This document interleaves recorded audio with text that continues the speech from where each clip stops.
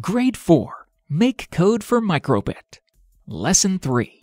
The objectives of this lesson is to learn how to manipulate the push buttons of the MicroBit and how to repeat a set of commands several times. We will start this lesson by showing you the two push buttons, A and B, that are considered as an input device. In general, a push button is found everywhere. In the TV remote control, in the washing machine, the lift,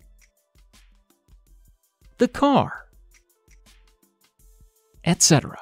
In general, a push button can launch an action, such as illuminate an LED or reproduce a sound. From the input category, the block on button A pressed allows you to control the displayed picture on the screen of the MicroBit. I will move the block on button A pressed and place inside it the Show Icon block to display a heart.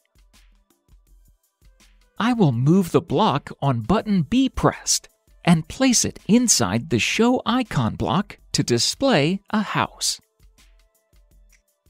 When running the project, notice how the heart is shown when the button A is pressed, and the house is shown when the button B is pressed. Now comes the time to explore how to insert a repeat block in order to repeat a set of commands many times. From the category Loops, add the block Repeat to your script. Then set the number of times the block will be repeated, for example, 4 times. Insert in the repeat block a set of blocks to display the heart, then to clear it, and wait for 2 seconds in order to display the number 2.